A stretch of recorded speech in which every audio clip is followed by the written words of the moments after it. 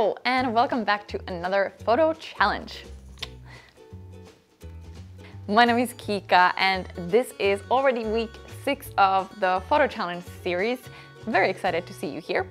Today I'm gonna show you, we're gonna do a little Photoshop tutorial essentially. I have our one video with showing how to combine photos in Photoshop, but it's very old and I don't know, I'm almost screaming in that video all the time. And well, hello there and welcome to my channel. Just it's not so great, so I thought I would do a little update, and also because in some of these photo challenges I've been using Photoshop, so I want to share you, really break it down step by step. So if you've never used Photoshop but maybe you're a little bit intrigued and would like to get into it, this video is for you.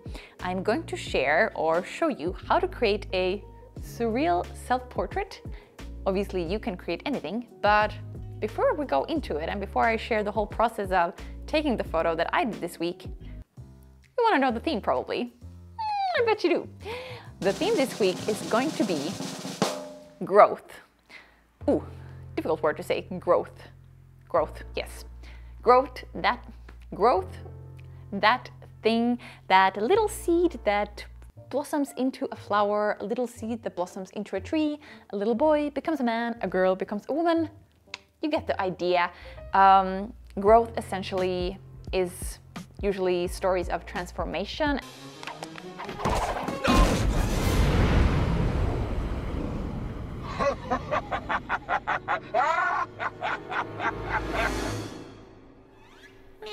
And I thought, since we're all in this going through this weird time together, a lot of us have probably spent a lot of times indoors, and maybe there's a new skill, or maybe you've grown in some area. So even though it is a pretty sucky time at the moment, maybe we can turn it around and focus on something that you've learned or something that you've grown in during this time. And I think for storytelling and for photography, transformation and trying to show that in a photo is pretty fascinating, and it's a nice task. It's maybe not the easiest one, but I think it's something that always intrigues people.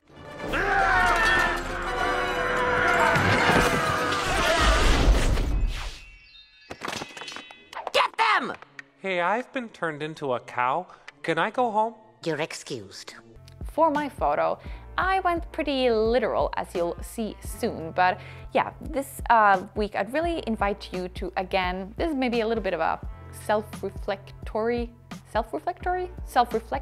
it's probably more right, photo theme. So again, you're free to interpret this in your own way.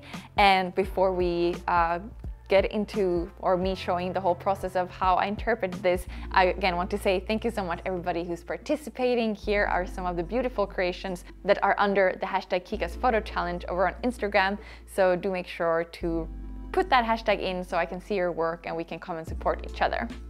All right, let's hit the field. And this photo I took a few months back when there wasn't so much snow, and I've been waiting to share it and been waiting to edit it. So here we go.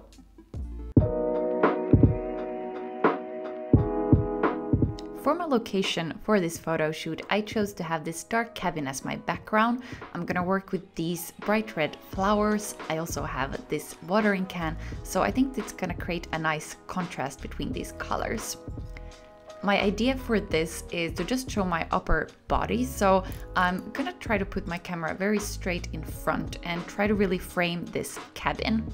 Once I got the camera height just right and was happy with how it looked, I then first took photos of me holding this watering can. This was trickier than it seemed at first, because I really tried to get the watering can so it's straight in front of the camera so you can really see the silhouette, and this proved to be much trickier than I had expected. I made sure to have a few different variations, and then when I felt confident I had enough material, I proceeded to take photos with these flowers. Now, my idea is to create a floral crown, but because this was really difficult to do in reality, I'm going to use Photoshop to make this come true. So then I took individual photos of me holding these flowers close to my hair, and I did this to make sure that the light is gonna be as realistic as possible, so I don't have to manipulate that too much in Photoshop. I took lots of photos from different angles with different flowers just to make sure I have enough material to edit when I get to Photoshop.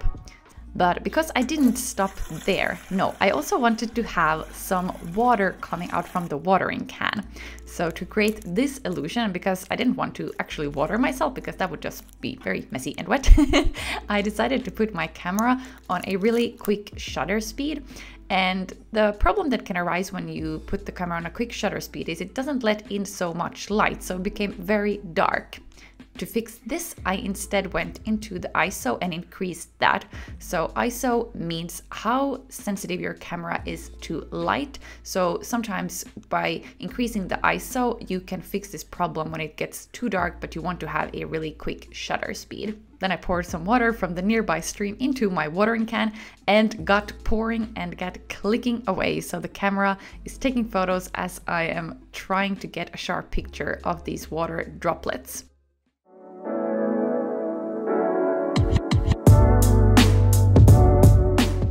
Alrighty, we are ready to start editing. So the first step is to import all your photos into Photoshop.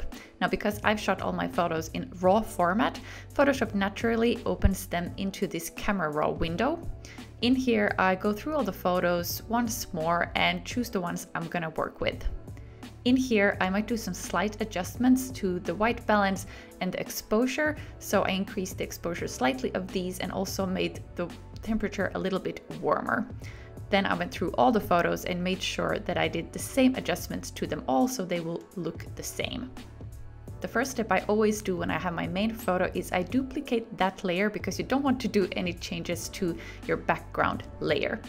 Next step is I go into all the flower photos and choose this little select tool, and then I simply copy paste these flowers into that main document. Now you can use Command C, or then you can also just choose copy and then go to your main document and paste that in, and Photoshop naturally makes a new layer of each of the flowers. If you have a lot of layers, it's also a good idea to name all those layers because it can quickly get really messy in there when you have tons of layers and you might not find the things that you want anymore. Lastly, I also copied in the water droplets. When I'm going to start to work on separate layers, I usually like to turn off the other layers just because it's a little bit easier to see what is going on.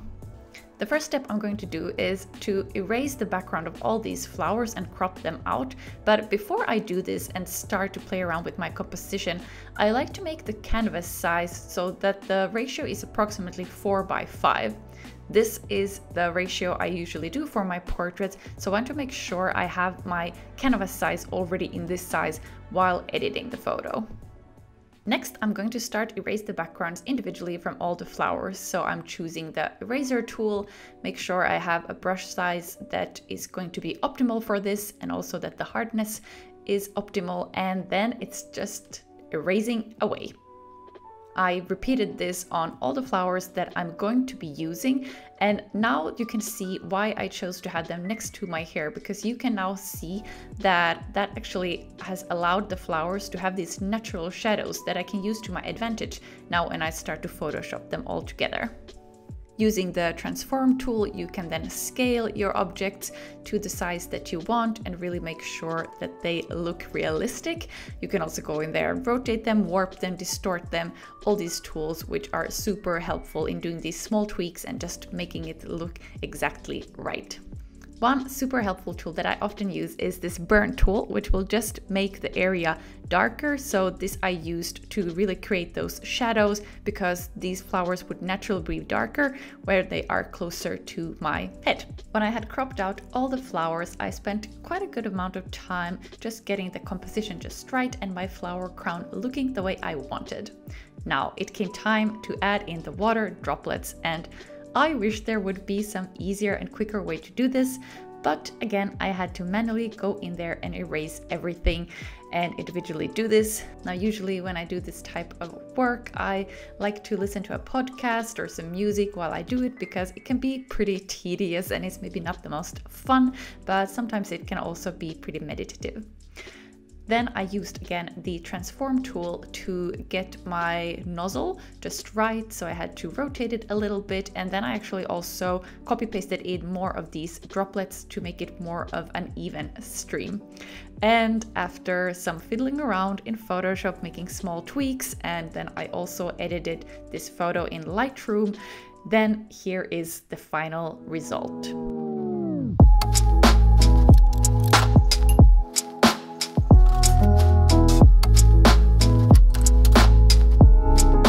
Alright, thank you so much for watching this video. I hope you found this tutorial helpful, and maybe if you've been a little bit scared of trying Photoshop, that you now feel confident with these tools. It's really, once you get the hang of it, it's really not that difficult as it might seem at first. There is also an app, the Photoshop Mix and Photoshop Fix apps, that are free, and I think all the features are free to use in it, that you can download. So if you want to try it out on your phone first, that's maybe sometimes feels a little less intimidating. Okay, I will see you back here on Monday. Remember to use the hashtag kikasphotochallenge and come and say hi. I'm over at Kutovakika on Instagram. Take care, have a nice evening, morning, afternoon, night, wherever in the world you are. Bye!